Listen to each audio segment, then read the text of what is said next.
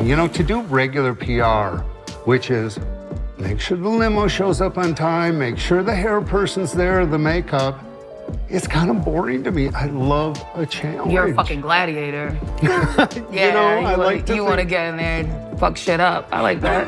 You know what what I tell people? I grew up drinking Flint, Michigan water. I survived Nixon, Reagan, and Trump. You can't scare me, man. I've survived 2 global pandemics. I'm not afraid. I will represent somebody if I think they're right, and I like justice. I think it's a great outcome to fight for these causes, even if we lose. What would be a problem to bring to you and you'd be like, that's just too crazy, I can't help you? Like, if I was in a situation where some texts were found of mine to a woman and I was like, ooh, I wanna like eat your heart and toes on a salad. And people were like, hey, I think Sam J is a cannibal. Would you be able to handle some cannibal shit? Or would you be like, cannibal shit, not my bag?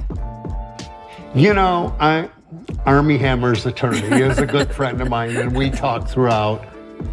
I don't think he, as best I know, I don't think he ate anyone's heart. But I said, I told this lawyer, I know the perfect way to handle this case. You know, because often if we have a client in trouble, we'll send him on a jet plane in the middle of the night and go to rehab. And he goes in a carnivore and he comes back a vegan. I thought that would be great. You're good.